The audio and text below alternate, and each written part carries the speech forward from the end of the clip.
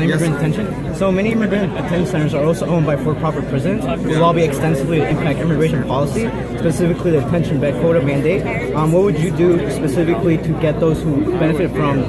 Well, they're just contractors that are being hired to do something that's important. Just last week, or just this week, there was information that a bunch of very dangerous people were released, some from these facilities.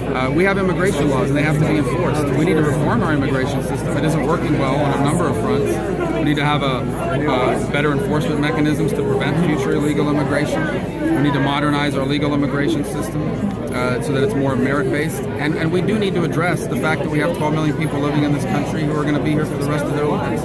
But we also have to enforce the laws, and that's what these facilities are part of doing. So you would be for? So what they're doing though is that they're impacting the policy, the detention policy. So would you be in favor for taking these? Well, I don't agree with that conclusion that you've reached. I think ultimately governments contract with people to provide a service, and that's what they're providing, a service. If you violate our immigration laws, there's consequences for it.